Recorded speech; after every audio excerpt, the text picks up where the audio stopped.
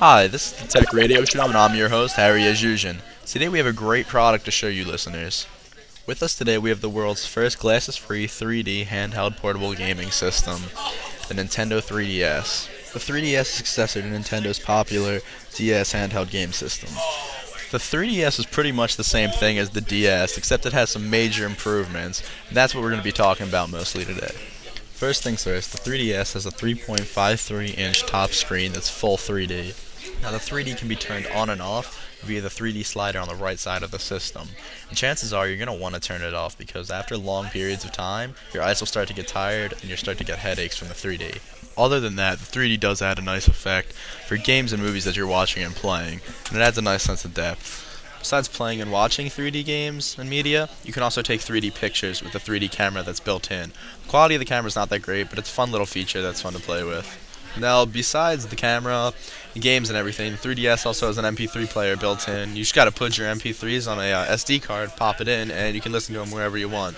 Besides the features I already talked about, the 3DS has a slew of other features such as an internet browser, a touchscreen, a gyroscope, and much, much more.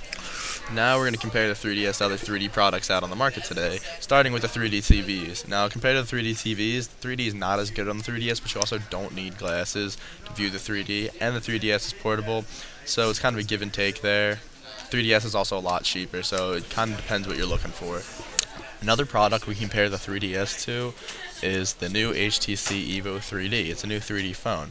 Now compared to the 3DS, the 3D is better on the phone. It has a better camera and has way more features. But if you're strictly looking for video games, then get the 3DS. Other than that, the 3D phone is definitely better.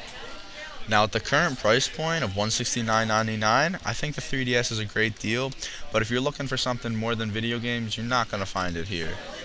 Now this is the final part in our podcast. We're going to give a grade to the 3DS. Now before I grade it, I just want to say, like I said before, it's good for just video games really.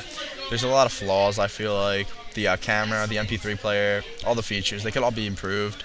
And maybe in the future they will be improved, like via an update or something, but for now I'd have to say the 3DS, it's alright. I think I'm going to give it a B- for my grade. It could be better. Now that's all for this episode, guys. I guess I'll see you next time when we review the HTC Evo 3D phone. So that's all, and see you later.